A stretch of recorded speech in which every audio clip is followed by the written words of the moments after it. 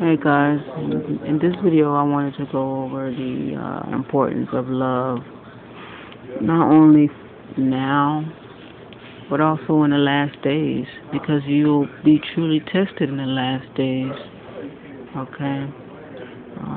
Especially since God is love. We must strive to be like Him and to hold on to that love and practice that love that He has, not the love that the world describes, because that's false. That love is false and it's conditioned love, where God's love is unconditional to His children. Okay, so I wanted to start with 1 Corinthians 13:4-7, and it basically defines God's love.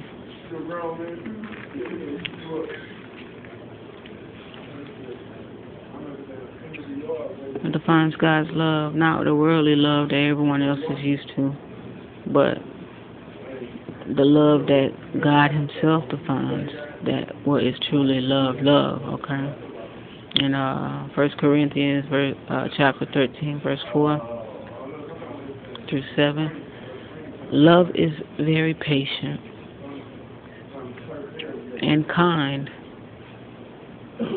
never jealous or envious, never boastful or proud, never hasty or selfish or rude. Love does not demand its own way. It is not irritable or touchy. It does not hold grudges and will hardly even notice when others do it wrong. It is never glad about injustice, but rejoices whenever truth wins out. If you love someone, you will be loyal to him no matter what the cost. You will always believe in him, always expect the best of him, and always stand your ground in defending him. You hear that last part? That's that last part we got to know, because when this occurs, many people will say, "Oh, they didn't." Many people who don't truly know biblical love will go back to defining earthly love. All right, you hear that? It says if you love someone, you will be loyal to him no matter what the cost. All right, you will always believe in him, always expect the best of him, and always stand your ground in defending him. Always stand your ground in defending him. Always stand your ground in defending him. This is biblical love, not this earthly love. Always stand your ground in defending him. That's defending truth. That's defending truth. Yet people say, "Oh, that you're being rude." I'm not being rude. We're not being rude.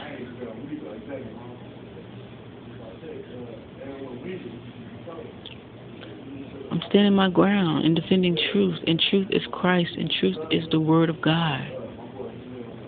I'm basing this on biblical love, not worldly love. For worldly love, that definition is Satan defines that definition, and I don't define that type of love. This is that love. That's that love of confusion. Worldly love is a love of confusion. But I will rest on God's definition of love. But that love that I just defined is God. The scriptures say God is love. God is love. And all who live in love live in God. And God lives in them. God is love. God is that definition of love. What I just described is Him. Love is patient. God is patient. And kind. God is kind. Never jealous or envious. God is never jealous or envious. Never boastful or proud. Never hasty or selfish or rude. Love does not demand its own way. It is not irritable or touchy. It does not hold grudges and will hardly even notice when others do wrong. Look at that. God hardly notices. Well, he notices when people do wrong, but does he punish us instantly? No, because he's patient. Scriptures said God is long-suffering. Long-suffering for us to turn back to him. He knows we sin, but that's grace. That's mercy. He's waiting for us to turn to him, to change. But the thing is, there's going to come a time when he's not going to want to wait anymore. And when he does not want to wait anymore, then many of us will suffer the consequences of his wrath because we have not changed. And in addition, it says, it is never glad about injustice. God isn't glad about injustice, but he will rejoice whenever truth wins out. If you love someone, you will be loyal to him no matter what the cost is. I love God. We love Christ. And we are loyal to him no matter what the cost is. This makes you go back to the first commandment. Love the Lord your God with all your heart, all your soul, and all your might. Now, if you love him, you will be loyal to him no matter what the cost. Second greatest commandment, God said, love your neighbor as you love yourself. Love your neighbor as you love yourself. Love your neighbor as you love yourself. If you love someone, you'll be loyal to him no matter what the cost. You will always believe in him. God, you always believe in him. You will always expect the best of him. This is God towards us. And we always stand your ground in defending him. God is loyal to us. He always believes in us. He wants us to change. And he believes that we can change. And he causes us. He wants us to change. To do right by the Father. To do right by him. And he always expects the best of us.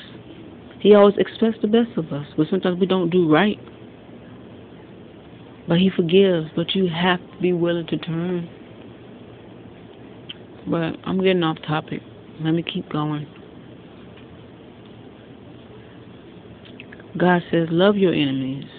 This is especially for in the last days. This is especially important that we must absorb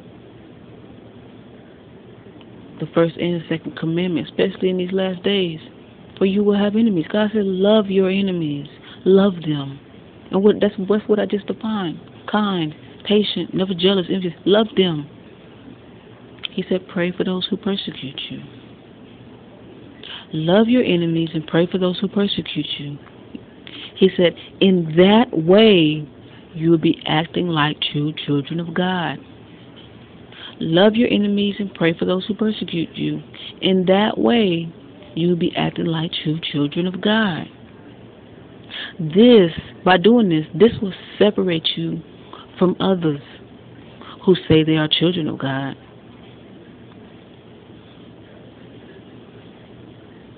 Because of you, people will see and feel God. As the scriptures say in 1 John 4:16, God is love, and all who live in love live in God, and God lives in them. So if you hold on to that, if you practice that with all your heart and all your might, yes, people will see and feel God, because God will reside in you. You are his temple. He said he doesn't live in temples made from men's hands. He doesn't live in buildings like that we make. But he lives in us because he made us. He lives in things that he made, and we are he. And God lives in us. In Leviticus 19:18, he says, do not seek revenge or bear a grudge against one of your people, but love your neighbors as yourself. Do not seek revenge. You heard him? Do not seek revenge, or bear a grudge. Do not seek revenge or bear a grudge against one of your people, but love your neighbor as yourself. That's love. That's God. That's God. And with this, people will see and feel God. This will separate you from others who say they are children of God. Okay? For it is God who causes the sun to rise on the evil and the good and send rain on the righteous and the unrighteous. God said, be like me. God said, be like me. Look, the sun shines on all of us. On the evil and the good. And he sends rain to both the evil and good. Be like him. For we are his children. For us to be his children, we must do exactly what he does. We must have same like-mindedness. We must have same like-mindedness for God to claim us as his children.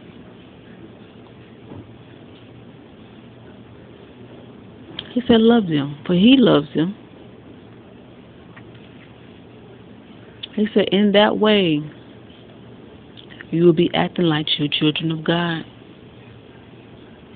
And I say these things and I push these things because you have to understand, we are living in a day now that lawlessness has increased. Lawlessness has increased, and due to this lawlessness, scriptures say, due to the increase of lawlessness, the love of most, the love of many will grow cold. Due to the increase of lawlessness, the love of most, the love of many will grow cold.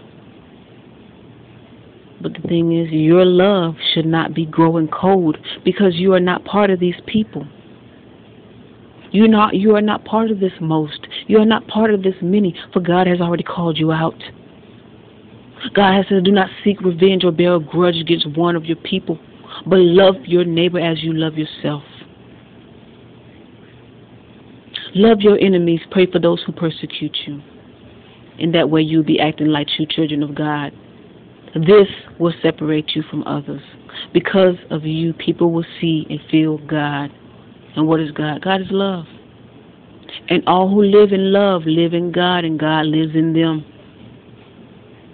So while sin is increasing in these last days, and the love of many is growing cold and waxing colder and colder, your love should still remain. Your love should still be hot. Not warm, hot. That's your love. Because what? This will show that you are God's child. Not by word of mouth, but by what you do and how people see you react to things. That people see these things. They notice these things. And also in Scripture it says in the book of Daniel, sin will be rampant on earth. Sin will be rampant on earth. Why? The increase of lawlessness. Why? Especially when the daily sacrifices is canceled. Especially when the daily sacrifices is canceled by the Antichrist. Sin will be rampant. Lawlessness worldwide. This one will be out of control. When the daily sacrifices is canceled by the Antichrist, sin will be rampant. This will be as in the days of Noah that Christ spoke about. This will be as in the days of Lot, where Christ has spoke about. When the daily sacrifices is canceled, sin will become rampant. And this will definitely cool the love of many, but your love, if you are a child of God, should not go cold. This is what God has commanded. This is a command. It's not if you want to, if you feel like it. God said, I command you to still love them. Love your enemies. Yeah, they will be your enemies. But he said, pray for those who persecute you.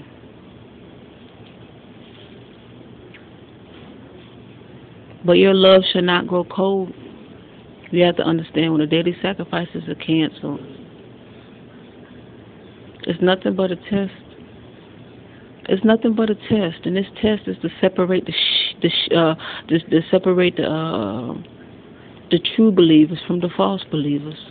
Right now, many can't really tell who are Christians and who are not, who are believers and who are not, who are the body of Christ and who are not. But that day will come where God will make it evident who are His and who are not, when the daily sacrifices is canceled. That's when we will begin to see. When the daily sacrifices is canceled, sin becomes rampant, lawlessness shall increase. You will see those who will still love, as Christ has commanded us to love. You will see them, and you will see them. You will know without a shadow of a doubt. But when the daily sacrifices is taken away, truth in which we hold, righteousness is what we hold as well. We hold on to righteousness. This is this obedience. This is this commandment. We hold on to that.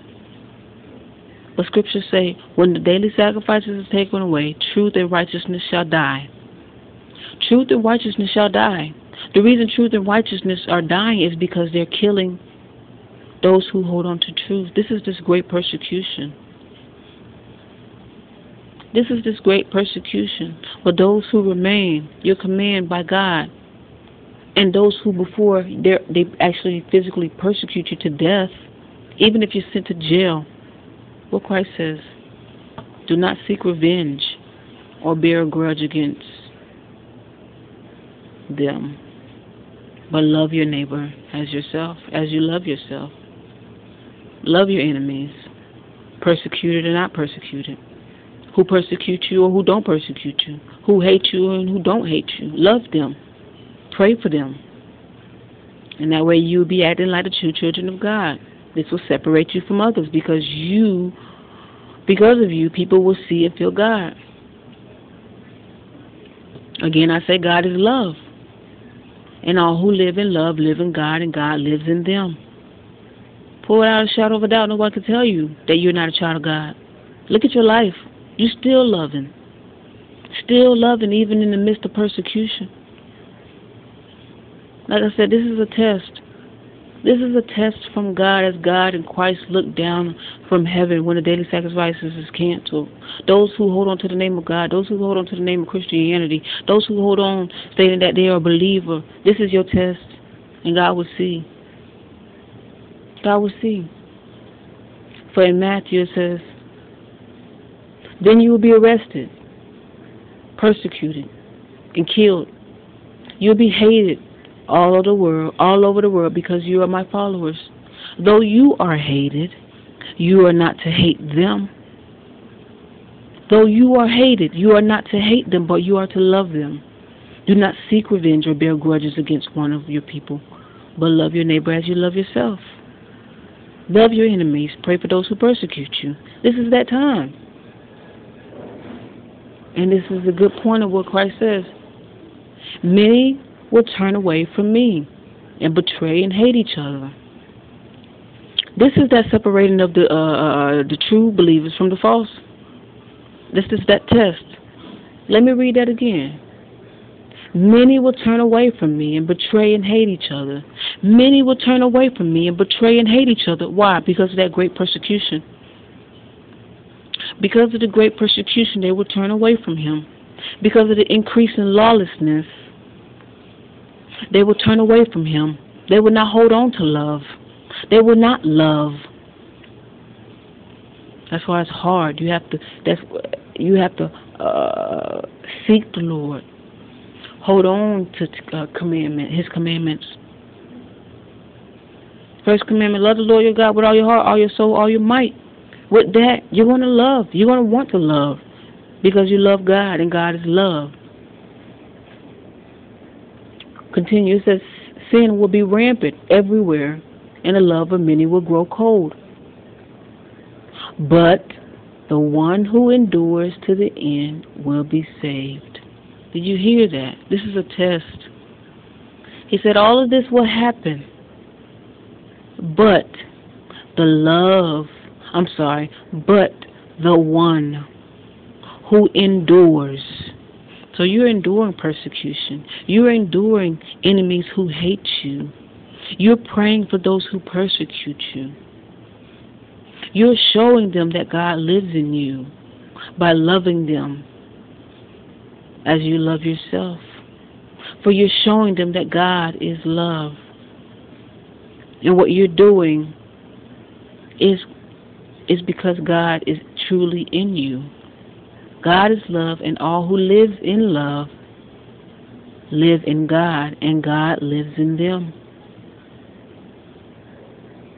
He said, but the one who endures to the end, you will be saved. You will be saved. So right now, there's a lot of people that's professing themselves as believers. Once saved, always saved. But many of those once saved, always saved will fall away. Their love will grow cold. They will not love in the last days. They will not hold on to the greatest second commandment. They will not hold on to the first commandment. For the first commandment says, love the Lord your God with all your heart, all your soul, all your might. If you obey the first commandment, then the second commandment is automatic. The second commandment is automatic because of the first commandment. I just needed to put that video out there. This is a reminder. This is also me telling myself that I need to also do this as well. Because I know in the last days, even to this day, people will try your patience. People will do all types of things to you because they want to see a reaction. They want you to burst out in rage, in anger, in hate. But God says, no. You are to endure persecution. You are to endure hate. Christ endured it while he was on earth. He endured all that while he was on earth. They hated him. They persecuted him. They flogged him. They spat on him. Yet he didn't lift a finger. Because God is in him. That love that God is pushing us to have. It's telling us to have. Christ endured. Unto death he endured. They killed him.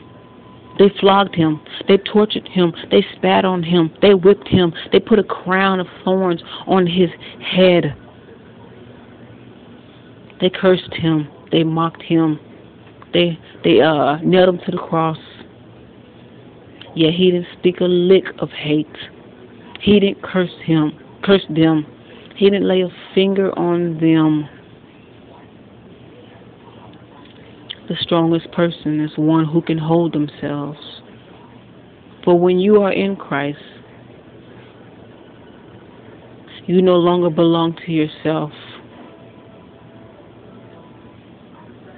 So if they revile you, they curse you, they hate you, why are you offended? For this is not you. This is the God that you worship. This is the God that you worship. Christ said, they hate you because of me. They don't hate you because of you. They hate you because of me. Because he's truth. The world doesn't like truth. But Christ said those who endure, those who still have that fiery love, are the ones who will be saved. This is a test. This is a test. While this is going on, God, the Father, is watching. Christ is watching. This is separating the sheep, the wheat from the chaff, the goat from the sheep. But many goats are among sheep, saying that they're sheep. Well, once the daily sacrifices is canceled, once lawlessness increases, once sin becomes rampant, you will see the true colors of many of those who profess themselves as believers. And this is done on purpose, for this is a test from God. For not only he already knows and will see, but we ourselves who have that spiritual understanding, that spiritual discernment, we will truly see who are the true body of Christ. Y'all have any questions or comments? Leave it. Take care.